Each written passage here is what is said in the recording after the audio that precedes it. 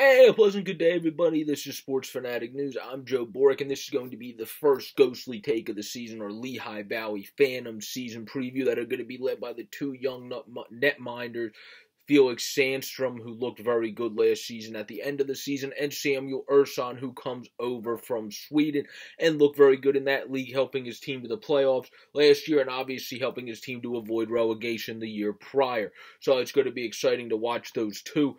In other news, Kirill Ustimenko was sent down to the Reading Royals, according to Matthew Knob, as well as Charlie Gerard. They were loaned to the Royals. I think that's really smart for Kirill the Thrill, because he is going to get a chance to actually play and get momentum and actually be able to build some consistency and be able to build some confidence in himself as well by being able to play down below, where if he was with the Phantoms, he would have just been the extra goalie really to Ersson, who's really seems to be emerging as probably the Flyers, other than Ivan Fedotov, who's still over in Russia, top goaltender prospect behind Carter Hart, who ain't a prospect anymore. So he would be ranked, I would say, in my eyes, their top goaltender guy. And then you have Felix Sandstrom, who already just looks like a very good goaltender guy, or that's a big guy in net that can slide well and look to seem to be getting back into his groove after coming back last season, particularly at the end of last season when he really helped the Phantoms in a couple of those wins there, even according to coach Scott Gordon. So I think that's a good move to put Kirill down so he gets the most playing time, and I think it's going to be very exciting to watch Samuel Ersson and Felix Sandstrom this season in Lehigh Valley. It's also going to be really exciting to watch Sami Tuomala, who demolished in the preseason 3 goals in 4 games. And then Morgan Frost, just as he should, demolished the AHL. And Isaac Ratcliffe had a fantastic start to the preseason. In order for Ratcliffe to be a good bottom sixer in the NHL one day, all he has to do is stay healthy and then start producing again to the levels we know he can produce at the AHL level. He's a fun player to watch. When I was covering the Phantoms last year for the Great Flyers, Nitty Gritty, Yari Vrolak, and Jamie Bascal. Appreciate you all for letting me do that, and obviously hope to do a few games again this year. But he was very fun to watch, and he's a very tenacious player, a guy that's not afraid of anything when he's at his full effect. So I'm excited to see him this year. Linus Sandin is another guy that obviously is a guy that came from overseas, seemed to be adjusting to the game last year, had some good moments. I'm excited to see what he's able to do in his first full season over here this year. And then Wyatt Wiley along with Mason Millman, both of those guys played very good last year. Millman at a very young age in the AHL. So it's going to be exciting now to see more at a, I guess the way to put it is, appropriate age to be in the AHL, what he's going to be able to do after already impressing last season.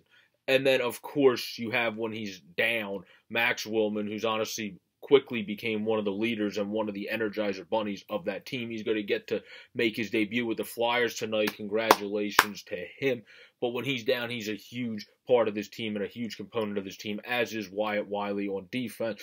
And what I love about this team, as we have the Cal O'Reillys, and I would ask Scott Gordon about it last year, of course, Ian LePerrier is the coach this year, they always seem to have the good veterans mixed with these great youngsters that are developing, like the Hogbergs of the world. And you added that this year. Last year, I had Derek Pouliot, who I really liked, and it's kind of a shame that he had to leave and go elsewhere. But this year, you bring in Adam Glendening, who's a good veteran with NHL experience and a very good AHL player that's able to help guide along these AHL defensemen that we hope eventually will see time with our Flyers, particularly the Mason Millman, the Wyatt Wileys of the world, the Linus Herbergs, and others that he's going to be able to help guide along as a veteran down there in the AHL. And you, of course, brought in Joey Maheu, who's been around a little bit in the AHL as well. So you brought in some guys that have that experience. It's always good to have guys like that add into the fold of that and add into the experience of the locker room. I'm a big proponent of that, especially when you have young guys you really want to have develop.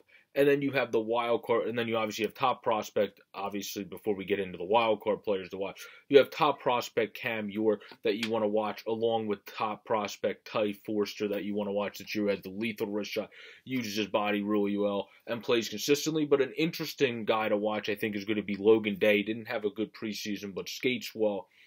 Played well last year and just looked like one of those, just keeps the game simple, doesn't overcomplicate any things, that can play really well in the AHL level, being a defensive guy that doesn't overcomplicate things. Maybe that will progress as he ages in his mid-20s to kind of being a guy that can be a bottom-pairing defenseman in the NHL, but we'll have to see, because Max Willman was able to work hard and get that contract, of course, offered. Maybe Logan Day will be the next guy that's able to really have a good season this year and get that contract offered. And then also Ryan McKinnon, another guy here that's been around in the AHL for a couple years, and that's a good guy to bring in as well to add to the depth of this team and to be able to have a couple people that are actually not really young on this team, as he is he played for the Bridgeport Sound Tigers for 3 seasons before, so he's in his 4th season now heading into the AHL. So you have a couple guys that have been around, especially actual veterans in the Cal O'Reillys and Glendenings on the forward core